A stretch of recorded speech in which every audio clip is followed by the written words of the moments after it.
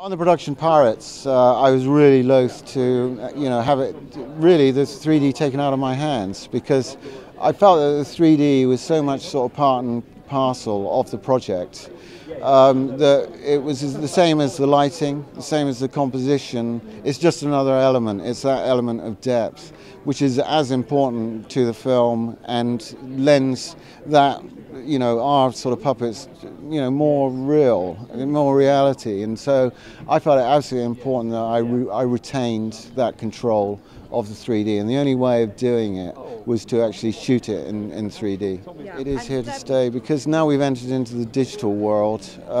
It was different when 3D was shot on film.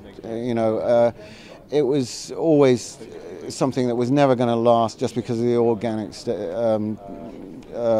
composition of sort of film and running it through projectors, but how crucial it was to set it up. Now, sort of running it digitally, you can show it on TV. It can be sort of projected. It's much easier for both TV companies and sort of picture houses to show 3D.